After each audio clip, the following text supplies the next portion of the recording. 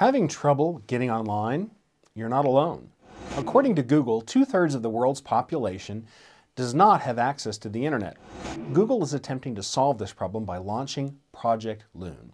According to Richard Duvall, the chief technical architect, Project Loon works by putting up small, relatively inexpensive high-altitude balloons that circle the Earth in a band and beam the internet to the ground.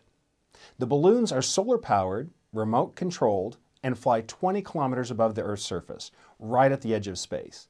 Google hopes that Project Loon will potentially bring cost-effective internet to everyone on the planet, giving people in the developing world access to information, education, and technology. The first test of Project Loon has recently begun in New Zealand, and Google says it's currently looking for partners for the next phase of the project. So next time a storm takes out your internet service, or you're in a remote area and can't get a connection, don't worry, because you may soon be tapping into data from a balloon.